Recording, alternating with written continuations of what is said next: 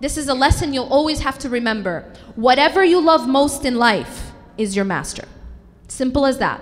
Whatever you love most in your life is your master. If that is money, then you are a slave to money. If that is your spouse, then you are a slave to your spouse. And only when your central point in your life is Allah, your greatest and deepest devotion and love is for Allah, only then, and mark my words, only then will you have healthy relationships with the creation. Only then can you have a healthy relationship in a marriage and with your children and with your friends and with your colleagues. Only if you're putting everything in the right compartment. I'm not up here to tell you that you're not supposed to love your children. For God's sakes, we love our children to death. I'm not here to tell you you're not supposed to love your spouse. I'm not even telling you not to love money. Love these things. Allah subhanahu wa ta'ala and His Messenger made it halal. But what does Allah warn us from? Allah warns us in the Quran. قُلْ إِن كَانَ آبَاؤُكُمْ أَوْ أَبْنَاؤُكُمْ. Allah in this ayah gives us a list of all halal things. All halal things. Say if your fathers, meaning your parents, your sons, your children. And Allah lists 8, I think, halal things to love. And He says your parents, your children, your spouse, your siblings, your wealth, your business where you fear decline. Is any of this halal? Is any of this haram?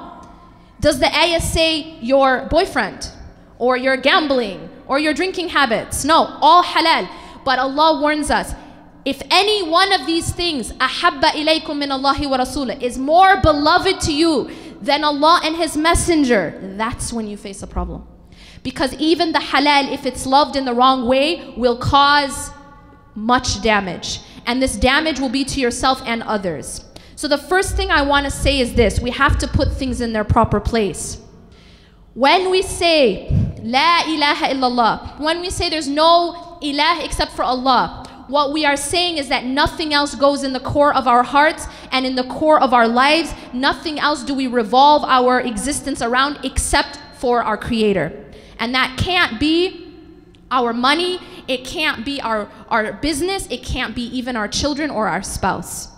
It can't be status, it can't be power, it can't be our career.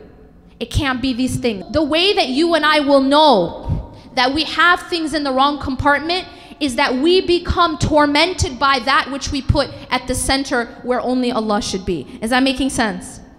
If that is your business, you will not sleep because of always your worry about your business. If it's your career, you won't be sleeping. You'll need to start taking pills to just calm yourself down.